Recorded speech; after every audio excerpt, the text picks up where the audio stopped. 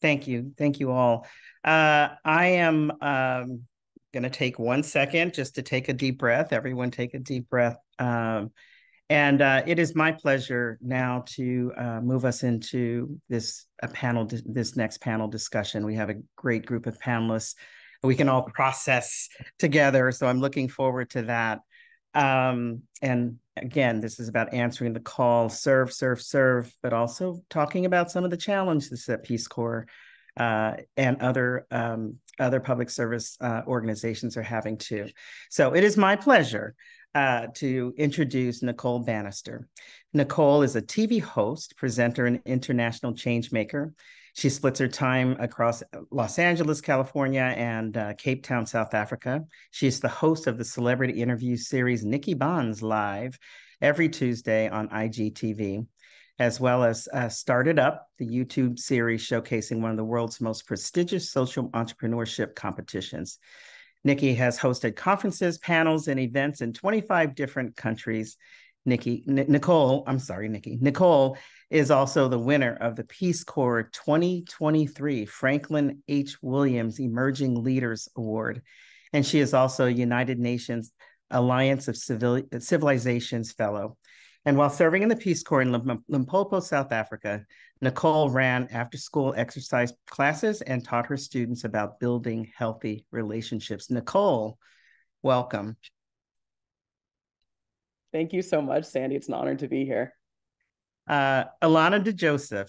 Alana DeJoseph was an enterprise development advisor in a small town in Mali, West Africa, in Peace Corps. Alana has worked in video and film production for more than 40 years. She began her career as a 10-year-old actress. So, since then, she has worn many hats as a producer, director, videographer, and editor, but her heart has always been in documentaries. And between 2003 and 2013, she was associate producer of the PBS documentaries, The Greatest Good about the U.S. Forest Service, and Green Fire about conservationist Aldo Leopold. In 2013, Alana began working on the first featured documentary about the history of Peace Corps. That's amazing, the first one, A Towering Task. On September 22nd, 2019, the film premiered to a full house at the Kennedy Center in Washington, D.C. And in December 2020, she won the Best Director Award in the feature documentary category at the Indo Global International Film Festival in Mumbai. And starting this month, A Towering Task is airing on PBS stations across the country. Alana, welcome. Sorry, I was muted. Thank you so much for having me. That's okay. And then now we have Andrew Wilson. Andrew is currently the director of the Office of Third Goal and Return Volunteer Services at the Peace Corps. Andrew has been serving in this role since May 2020. Before coming to the Peace Corps, he served as the Director of Digital Engagement at the National Archives. Andrew also has worked at the Department of Health and Human Services and the Department of Agriculture, where he managed web and social media operations. Andrew was a sustainable agriculture volunteer in Senegal from 1994 to 1996 and served as a volunteer leader for the northern region of Senegal in 1997. Andrew, welcome. Thank you, Sandy. And boy, it's not fair showing those stories before. I'm still trying to recover over here, but thanks. Well, if it makes you feel better, so am I. Yeah, I was thinking about that programming. Maybe I could have tweaked that a little bit, but thank you, Andrew. Well, listen, let's we're going to be in conversation today. We're going to keep it real. But let's just start with taking yourselves back to your young selves when you joined Peace Corps. And why don't you share why and what that moment was like back in the day when you decided to join Peace Corps. Let's see, who's not crying? Let's I think we're all crying. We'll start with you, Nicole. I'm definitely crying. Okay, I'm definitely crying. Just first off, thank you so much to everybody who's here. It's such an honor to be in conversation with you, Sandy, and Andrew, and Alana, some people who I absolutely admire so much in Peace Corps, and to everyone who's here, welcome. As I reflect on a young Nicole Banister, It was actually 10 years ago this year that I started my Peace Corps service. I'm celebrating the 10-year anniversary of service, which is something that's just been so special. And it's been so beautiful to see how Peace Corps has come back into my life in 2023 in particular. I actually left for Peace Corps South Africa on the 4th of July, 2013. So I oftentimes call it my Independence from America Day, because here I am in South Africa 10 years later. I just came here for Peace Corps and just never left. But when I literally reflect on sort of what I was thinking in that moment, you know, I was studying at Georgetown University in Washington, D.C. I was studying in the School of Foreign Service, studying culture and politics. And I really wanted to do something at the intersection of my two passions, which were international travel and social impact. I had traveled a lot previously. I was so blessed to have a family that moved around a lot. So we lived in Singapore, we lived in Bolivia, we had these international adventures. So living overseas wasn't something new to me. It was something that I was so excited about. It was an integral part of my life at that point. So the opportunity to be able to live and work full-time overseas and to do it with an organization like Peace Corps that was so rooted in having an impact on the world and having this deeper understanding of cross-cultural capital was something that was really critical to me and pushed out all the other organizations I was looking at, like Teach for America, you know? And so as I reflect on that younger version of me, being able to work at those intersections was critical. And it's the thing that keeps me in those two spaces to this day. Well, and you're still living in South Africa. Yes, coming to you live from Cape Town right now. She never came back. There you go. Thank you, Nicole. Andrew, what's your origin story with Peace Corps? Sure, happy to share. And first of all, Nikki, your enthusiasm and your commitment to uplifting voices from around the world is inspiring. Alana, I've learned so much about the Peace Corps from all your work. And so thank you for your tireless promotion of the Peace Corps and explaining that to the world. And certainly thank you to Dan, all the folks at NPCA and the staff, and all the members here today. It's amazing to see you and all that you've done around the world for part of Peace Corps and continuing to do around the world and here in the United States. So my journey, so I started, I got the opportunity. I'd never traveled really abroad up until, after college. I had the opportunity to travel a bit. I eventually ended up after about 3 months working and living on a farm in Israel and living and working with a number of international people from around the world. And the trip was inspiring. It was amazing. But I felt in many ways unsatisfied and sometimes even uncomfortable with the fact that I kept going through these different cultures and I wasn't having the opportunity to make relationships with people. Mm-hmm. And I was collecting experiences. I was collecting things and seeing things, but I wasn't meeting and interacting with people. And I just really felt deeply unsatisfied with that. And so I knew about the Peace Corps and I heard about it before. My mother had actually applied for medical reasons she didn't clear, but it was in my consciousness. And I applied and I was able to go to Senegal. And, that deep desire for making connections, it happened, right? Like I had those amazing connections. Eventually, I married a woman from Senegal. I have tremendous connections back to that country now.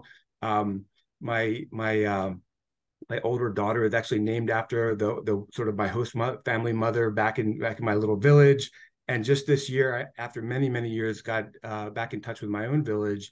And when they were so happy to hear about, they call my older daughter their mother now because they have the same name. And it's such an inspiring story.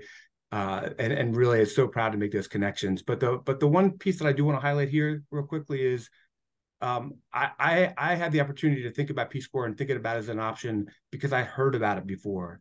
And so many people don't hear about it. And that's such an important part of the storytelling is making sure that everybody around the country and people from every age and every community hear about the Peace Corps. And so for me, I was lucky that I'd heard it, but part of the storytelling is really the importance of everybody hearing about it.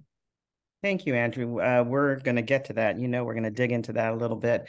6 degrees of separation because Nicole, my daughter, was born in South Africa in Durban, and this wall hanging behind me is from Senegal. So I'm feeling very connected to you all in so many different ways right now. Alana, what about you? I love this question because, of course, I asked that question so many times when we were producing A Towering Task. Always the first question of why did you join the Peace Corps? And I think there's a commonality in many ways to that origin story, as you called it, for us when we joined the Peace Corps. And I see it kind of as this continuum between self and service. And I'd love to say that I joined because I wanted to be of service and I had this notion of, being supportive to the world or whatever. But there are many selfish reasons why I joined. And I think that's probably true for a lot of Peace Corps volunteers. I like the notion of going somewhere completely different, somewhere that I had no experience about, no understanding of. And I felt that was a big gap in my knowledge. I was in a college class in my business school program that was called Food, Population, and Poverty. And I learned about various African countries, and I had never been to the continent. And it sounded amazing and interesting and fascinating. And a little bit of me thought, well, maybe I can be helpful because, when you come out of college with your liberal arts degree, and I had a theater degree, I did have a business degree, but I had mainly a theater degree. And I felt pretty much like a, fish out of water, not I couldn't see how I could be useful to the world very well. And here was Peace Corps that was offering me a possibility to not only broaden myself, but then somehow be useful. And that was, to me, the service component. And I think the service component for me started growing once I hit the ground in Mali, once I got there as a Peace Corps volunteer and I got to meet the people who I was supposed to be useful for. And then the difficult questions started. That's when the questions start with, how do I do more good than harm? And how do I tread lightly and yet do something meaningful? I think there's a lot of echoes in when you ask volunteers, return volunteers, about why they joined the Peace Corps. And many of us start with more selfish reasons and we end with more service reasons.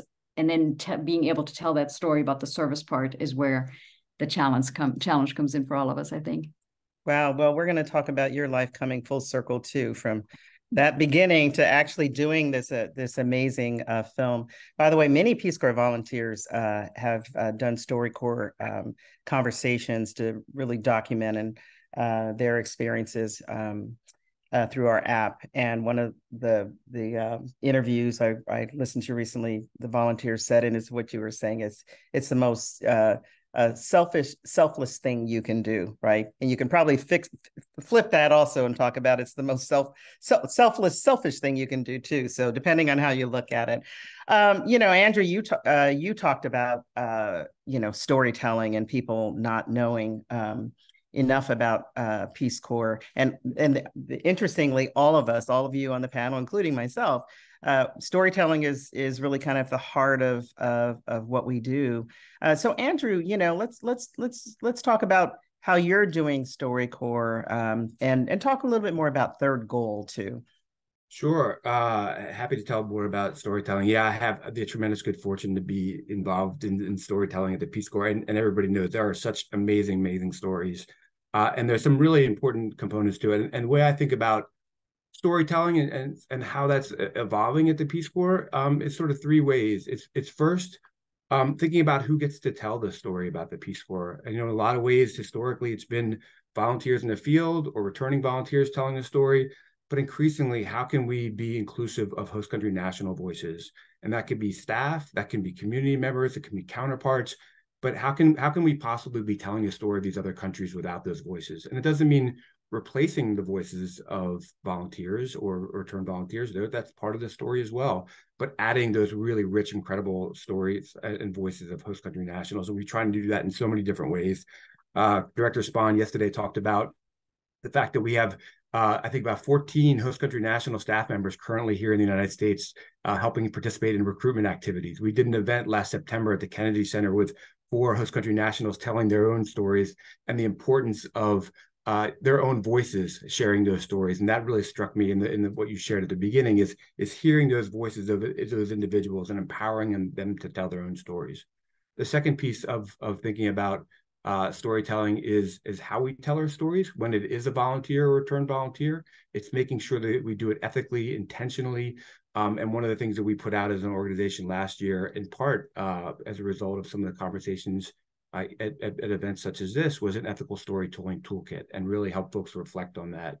And then the last piece is who gets to hear the stories, which I mentioned before, is making sure that we are so intentional about getting to underserved communities and getting to places where we never have before as part of the Peace Corps community. So when I think of storytelling at the Peace Corps and some changes, it's who gets to tell the story, it's how that story is told, and then who gets to hear that story here and around the world.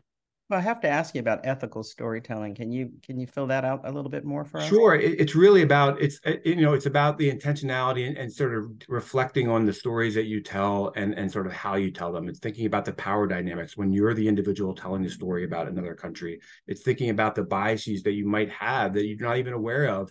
And it's taking the time to sort of step back and think about those stories.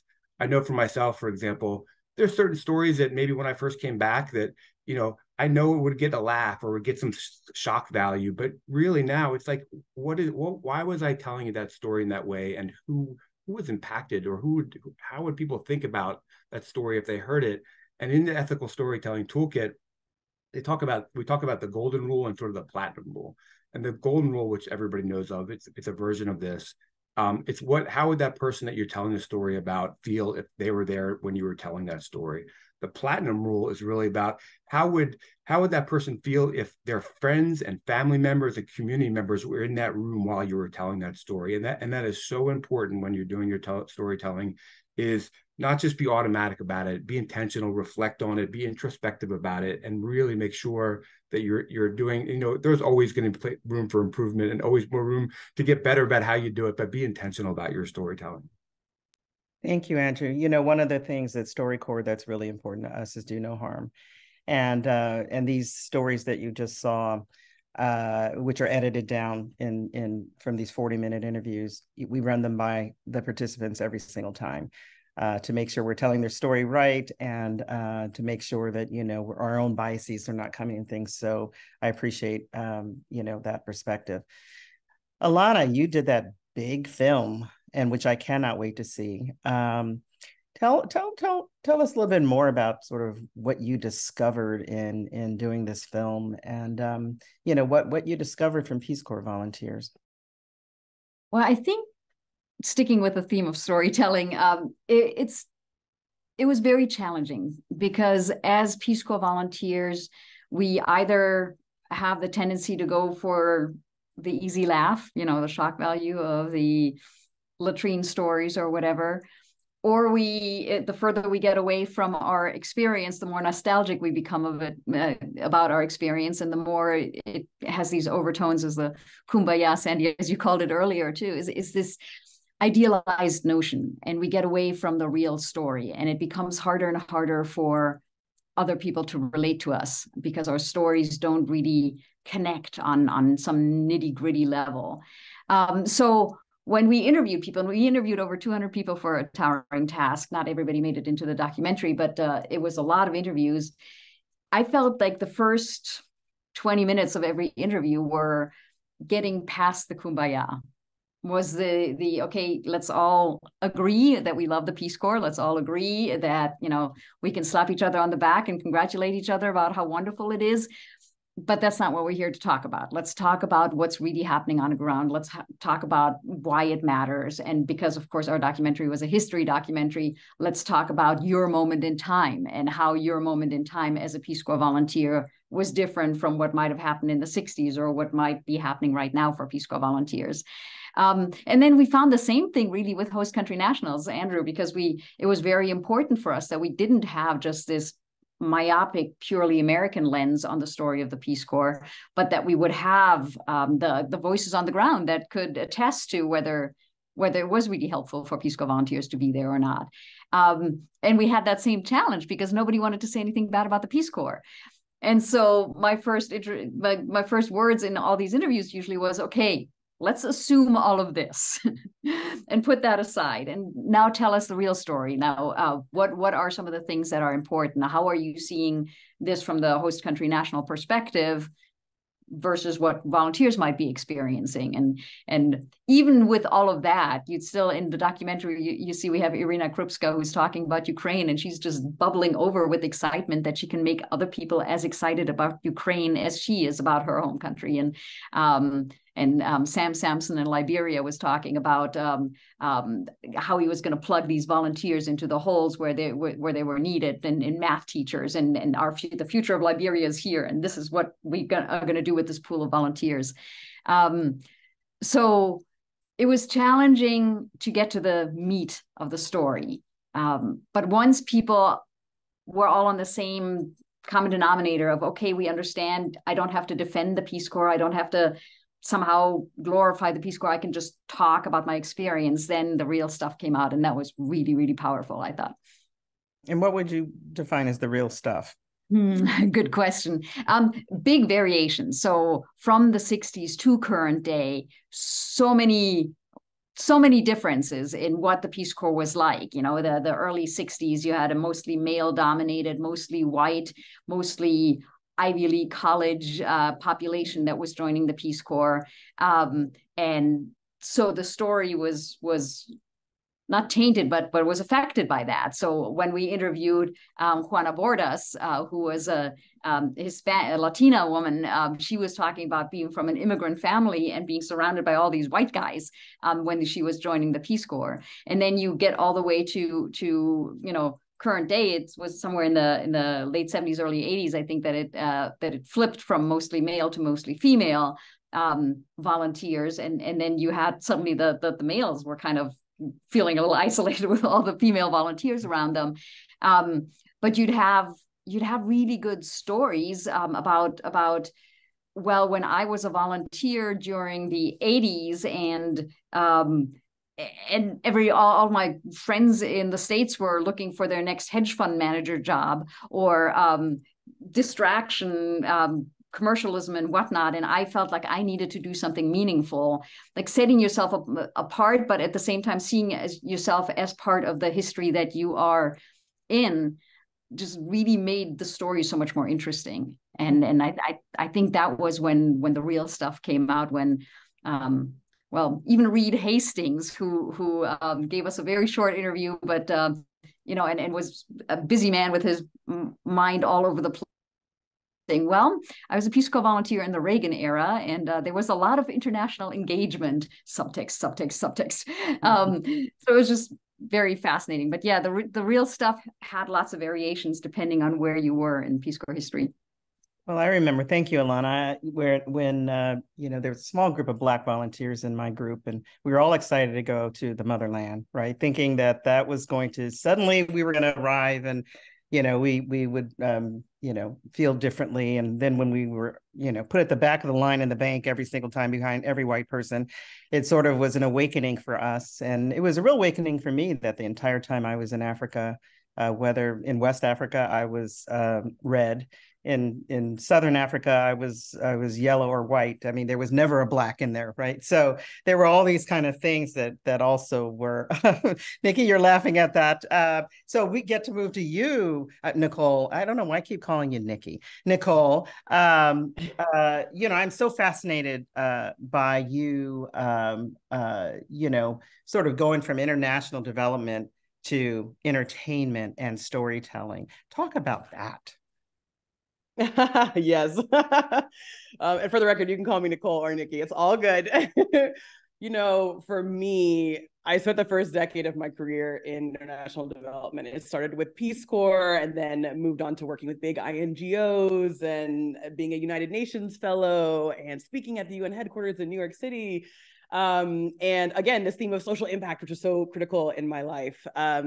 But if I reflect on storytelling, I love what Andrew said so poignantly about, you know, how we tell those stories and how we're so thoughtful about them, and the intentionality that comes behind that. And so looking at the international development sector, for me, I started to think critically, not about how we tell the stories, but about where we tell those stories. And that is exactly the reason why I pivoted from international development to entertainment, because for me, we weren't telling the stories in the right way or in the right place.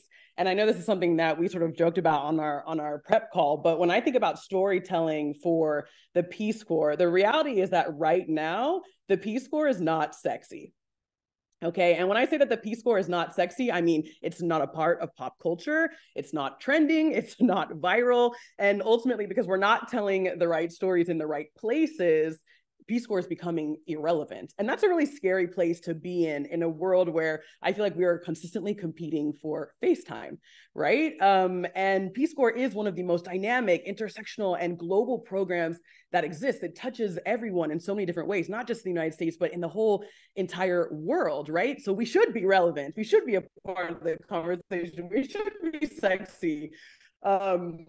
You know, but we're not. I took this amazing masterclass with Roxane Gay, who's this like incredible feminist author, and she said that, you know, people are for bad content, and I think that Peace Corps and the stories that it's telling is bad content. As someone who comes from the social media and the entertainment space, and so for me, thinking about that move to entertainment, thinking about making Peace Corps sexy again, thinking about telling very sexy stories for the Peace Corps, we have to integrate Peace Corps into the media and into pop culture in a way that it currently doesn't exist. So we need to get Peace Corps into TV shows and movies. We need to get the main character of the most viral like youth show on Netflix, something like Insecure, something like Euphoria, something like Grownish, Never Have I Ever. We need to get that main character graduating from college saying, I'm going into the Peace Corps, right? All of a sudden, millions of eyeballs are now on Peace Corps that were never on Peace Corps before. We need to get Peace Corps into music. How do we get a singer or a rapper to include a line in the song that's like,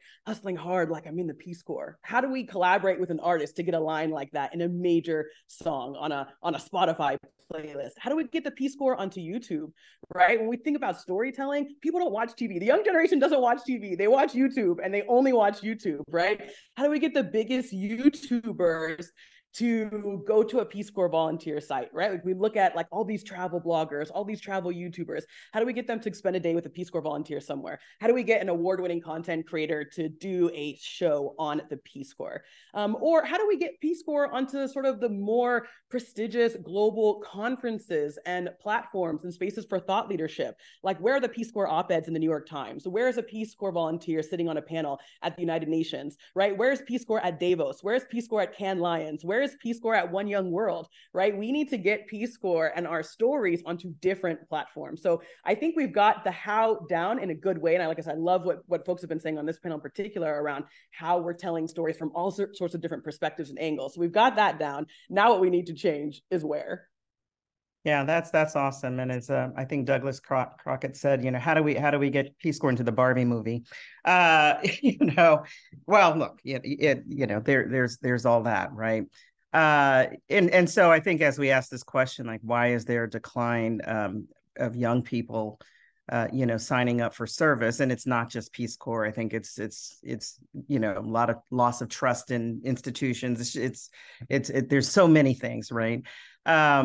You know, going where they already are, it really makes a big difference. And I think, you know, media overall in general is trying to figure out, you know, how can be relevant and resonant and connected. Alana, how's that all sit with you in terms of what Nicole just said? Because is that all, you know, is that in the towering, you know, task, you know? We took a little bit of a stab at it in the Towering Task. We pulled some clips from some Hollywood movies, from volunteers and from Airplane. And because Peace Corps in popular media has become a little bit shorthand for naive idealism. So the way when you watch a Hollywood movie and you see the young woman throwing up, you're like, she's pregnant. If somebody in a popular movie says, I'm joining the Peace Corps, or those are Peace Corps volunteers, it's shorthand for they don't know what's going on. You know, they are head in the cloud do-gooders. And so I couldn't agree with Nicole more that we need it in popular media, and we need it in a way that doesn't reinforce that stereotype. And the problem is Peace Corps, real, you know, interaction with the rest of the world is complex. It's difficult. It's a gray, muddy mess, and development is a difficult subject that has some dark stories to it. And so I think there's a lot of potential to have that lighthearted entertainment that is just front and center, loud, in your face, right there, that will be wonderful to have. And at the same time, be able to get a little bit of the more complex stories out there. I know the concept of service, we talked about that. And in the documentary, we trace history from shortly before 61, the founding of the Peace Corps, all the way to current day. And you see this marked change in American culture with the Vietnam War. And it was just this disillusionment. Before that, you had, well, most of the founders of the Peace Corps came out of World War II. They had a very tangible, concrete concept of what war was, and so they had a very tangible, concrete concept of what peace is, and at the same time also what service was. They served in the military, and so then you progress in history and you get to the Vietnam War, and America just becomes so disillusioned with its government, and that cynicism about how blindly or how idealistic in some ways, how cynical the government was in many ways, that hasn't really left our culture. It's this giant scar that's still somehow festering in the American culture, I think. And now you get to current day. So there was no ever redeeming of, oh, now you want to work for the American government, because now suddenly it's this, city on a shining hill. But now you find yourself in a time where with these intractable problems. I have 2 teenagers, and they're thinking of climate change. And my son the other day made a statement saying that, yeah, I don't think I will live past 30. And just that assumption, just these dark thoughts that you wouldn't assume to have in teenagers. They live, my little mnemonic in the head is intractable problems, distractible world. So we live in this culture, this Generation Z is coming up with problems that they have very little control over, or that seem very, very hard for them to have meaningful impact on. And then at the same time, a culture of media distraction that is just shortening all of our attention spans, that keeps us away from thinking more deeply. So how do we break through that? How do we put meaning back in? How do we make service something that is not this idealist kumbaya notion, but that acknowledges the fact of how messy things are and how difficult things are, and that become sexy, that the concept then becomes sexy in a way, because we're not selling people something. When we did the documentary about the Peace Corps, it was very important that the documentary was independent from the agency. PBS wouldn't show it if it was otherwise, of course, not because the agency was in any way unfriendly to the documentary, but so that we could tell the whole story, warts and all. Because if we put out a PR piece that was a glorified recruitment video, the audience knows. People know when they're being sold something. And so when we tell this story about, Peace Corps is all unicorns and rainbows, then people tune out after the first couple of seconds of the story. Yeah. And you only have a few seconds in today's media age to really, grab someone's attention. Andrew, we talked about this a little bit yesterday, but the white savior sort of storyline has been very dominant in Peace Corps, and I mean everything's about visuals too. And so, has Peace Corps shed that, or is that still something that you think about that's still a challenge in what you're doing? Well, I think, first of all, I agree with, so many of the things that Nicole said initially, and I see a lot of votes for Nicole for being the sexy spokesperson. We accomplished something. If nothing else, we got a new Peace Corps spokesperson. There we go. The fact that you bring it up means that it's not entirely shed, right? Like, I think that's the honest truth. But the reality is, there are so many different ways that I think we can counteract that argument. Again, when we think about the storytelling, it's sort of the ways we talk about the Peace Corps. It's about the work that we do, and just incredibly important to continue to show that the Peace Corps is relevant. It's changing, it's evolving, and it really is something that is needed more in the world today than ever before. Alana talked about these intractable challenges, right? Sort of the biggest things that we have going on in the world today, they are climate change affects the entire world. The pandemic that we just lived through or are still living through. You think about immigration and all these major issues. These are global challenges. And it's going to take individuals that have the ability to work across cultures, work with people, build relationships, build community to solve these problems. And I think there's so much that the Peace Corps has to offer, so much that return volunteers, the volunteers have to offer, that really, I think telling a story about how we're part of the solution for these global challenges is incredibly important. I think it's interesting, the specialization that also is happening within Peace Corps. So Alana, as you're talking about, your kid who's really interested in climate change, I mean, there's countries also now saying we are very, very concerned and interested in climate change. And so part of the storytelling is the sort of this resonant thing, like, you know what? I mean, so much of the story often has been about what Peace Corps is going in to do, as opposed to what do the countries really want and where their heads are and what they're asking for. And so there's a whole thing to be filled out. So, I ended my keynote with a little wisdom and some hope in humanity. How about some closing thoughts from each of you in however you want to express it, whatever you want to say. Why don't we go to you, Nicole? There we go. Thank you, Sandy. And I'm really going to build on what both Andrew and Alana said. And there's somebody fabulous in the chat named Kathy, who is also spitting some bars that I'm going to build on. We're talking about, answer the call, serve, serve, serve. We're talking about this decline in interest in public service. We're talking about how do we get the next generation involved in the Peace Corps. And I don't think that people are no longer interested in public service. I think that people no longer associate prestige or admiration with the word service. And when we look at the word service, right, the etymology of the word service is rooted in slavery. The earliest version of the word, the literal Latin word service, servus, means slave.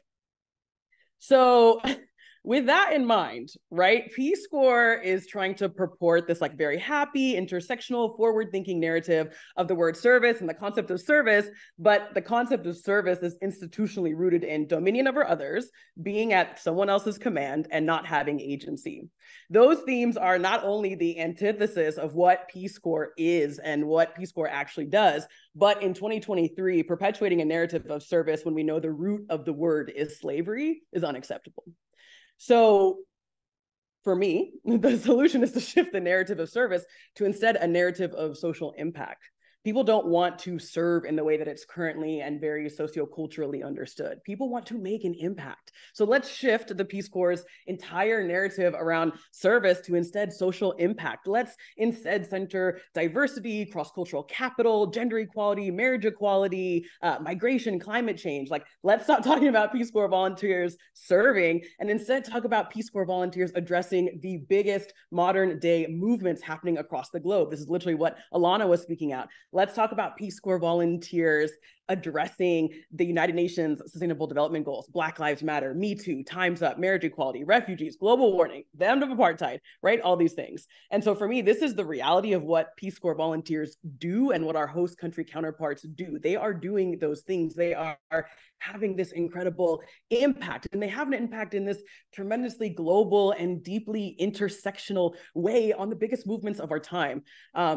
So for me, when we stop rooting the work of Peace Corps in a antiquated, nostalgic, white savior idea of charity, of neocolonialism and service, we instead root the narrative of Peace Corps in global social impact. And for me, that's something that everyone wants to be a part of. Thank you, Nicole. It reminds me, I think Alana, I was reading one of the comments about your film, I think, and it was from Lilla Watson, who said, if you've come to help, you're wasting your time. If you've come because your liberation is bound up with mine, then let us work together. So that's what makes me think about what you were just saying, Nicole. Alana. Well, and that quote, we started with that quote back in 2013 when we started producing the film. Actually, Randy Adams, who is a stalwart member of the Peace Corps community, he sent me that quote when we were discussing what Peace Corps should really be. And that quote carried us throughout most of the production of the film. And we put a lot of work through that filter in how we put the film together. But at the end of the day, Lilla Watson is an Aboriginal, or was an Aboriginal activist. She said this in the 80s. And there was no way of tying Lilla Watson to the Peace Corps. She had no history with the Peace Corps. And I was wrestling with it because I really wanted that quote somehow, or that concept somehow in the film. And it wasn't until one day I sat there and I just listened over and over again to JFK's Ask Not speech. And we were discussing, should we have that second part of the Ask Not speech in there or not? The first part is ask not what your country can do for you, but what you can do for your country. Everybody knows that part. But then if you leave it running, it's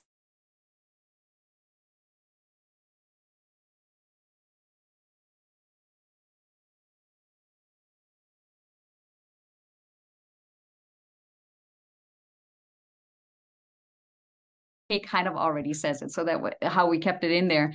And then, of course, predictably, me as a history documentary person, for me, it's about the longevity too. It's I love Nicole talking about the impact, the measuring the outcomes. Now, my issue comes in.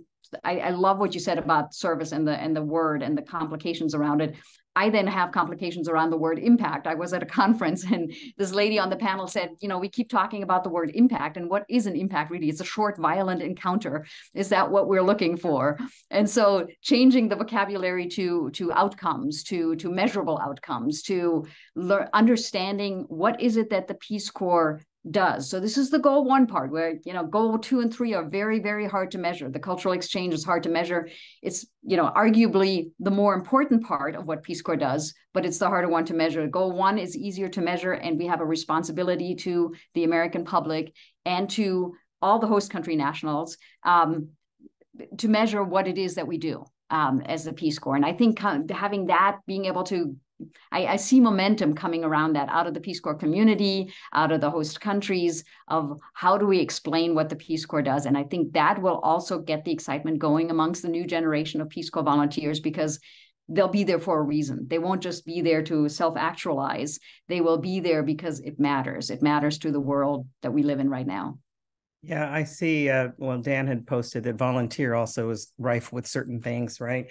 So words really matter, and measuring in the words that those we work with are actually using, and not from sort of how we look at things, is also very important. So Andrew, you have the tough task is really closing us out here.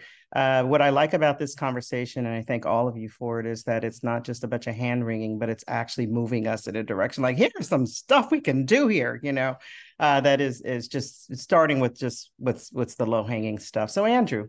Yeah, and thanks to everybody. I just, again, such great a group of individuals to spend some time with today, and great ideas. The one thing maybe I'll add to this is that, and I saw a little bit of this in the chat, we've focused a little bit on sort of the stories that happen during service and what happens in those 2 or 3 years where volunteers are in their countries. Some of the most amazing stories, and in my role, I've had such a great luck to interact with so many return volunteers, are the stories of the impact of return volunteers once they come back here to the United States or work elsewhere around the world, and just the amazing careers. I mean, I remember last night hearing somebody talk about an anthology of 1,000 stories of, I think, Liberian volunteers, and just said, here's where they were a volunteer, and here's what this amazing career they've gone on today. And I think about that all the time, and that's such a powerful story, particularly, in individuals. There's so many different opportunities for individuals to have some kind of, I'll say, impact in the world right now. And we saw like Give Pulse, but there's many, many different ways for folks to do that. But one of the challenges is the economic realities that many individuals have today, and to be able to take time off to then out of their career to go 2 or 3 years, and the concerns of their families about doing that. The reality is, Peace Corps is a step, and an amazing step, into an amazing network of individuals, amazing careers, and really telling that story about what happens after the fact. I think that is so, so important for us. And I'll just give one very quick example. Earlier this year, we did an event at Bennett College, which is one of 2 all-women HBCUs in Greensboro, North Carolina. And there was a woman on the panel. It was a gender equity panel, and her name is, I believe she was an RPCV from Paraguay, a woman named Besson Obenson. And she works in Guatemala for UNHCR. And she talked about the impact on not just her life, but the life of her son, and talked about generational impact, and what the fact that he's 16, he speaks 4 different languages, he's been all around the world, and how it's changing the trajectory of her entire family because of this experience. And that is one of the narratives that I don't think we tell enough, and we're so focused on the experience in the country that we don't tell that larger picture to our own sort of deficit. So So that's a call to action. Everybody here, all the RPCVs here, is to tell your stories about what you've done. Again, what you did in service, but also what you've done afterwards. So I'll close with that. Well, thank you, Nicole, Andrew, Alana. We kept it real, just as we said we would. It's the beginning of also a relationship for all of us. And so it's great to be connected. And thanks to everyone in the chat. Like, somebody make sure you copy this chat, because there's some amazing comments and ideas in the chat.